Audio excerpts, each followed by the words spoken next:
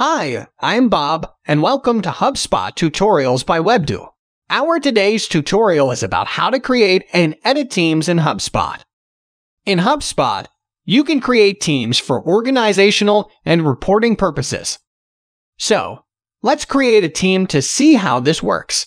Log into your HubSpot account and click on the gear icon in the upper right corner. In the left sidebar menu, navigate to Users and Teams. Click the Teams tab, then click Create Team. In the right panel, enter the team name. If you are an enterprise user, you can create a team hierarchy and make your new team a child of an existing team. To do so, select a parent team from this Parent Team dropdown to add primary team members to the team. Click the Primary Team Members dropdown and select Users. To add additional team members, click the Additional Team Members dropdown and select Users.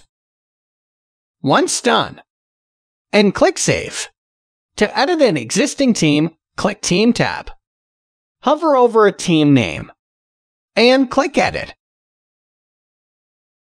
In the right panel, make the changes, and click Save. And this is how you can create and edit a team in HubSpot. Thanks for watching. Feel free to ask any questions in the comment section, and we will be happy to answer. If you like the video, give us a thumbs up and press the bell icon to subscribe to our channel. To know about our HubSpot services, visit us on www.webdo.com.